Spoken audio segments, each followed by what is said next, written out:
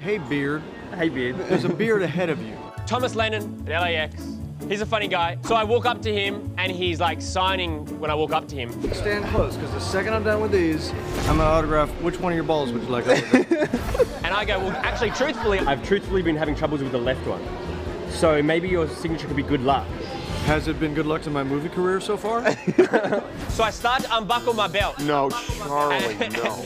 And he's like, Want me to sign one of those? Should we go down here? Should I unbuckle?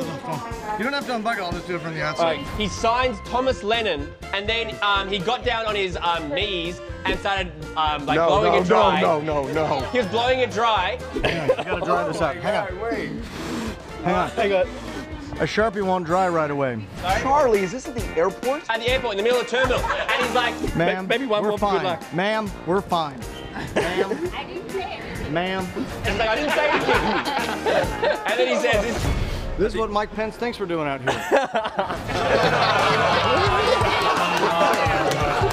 Hey, good to see you, man. You're a great guy. We're TMZ. If you like our vibe, click on that button and hit subscribe. We'll send you more.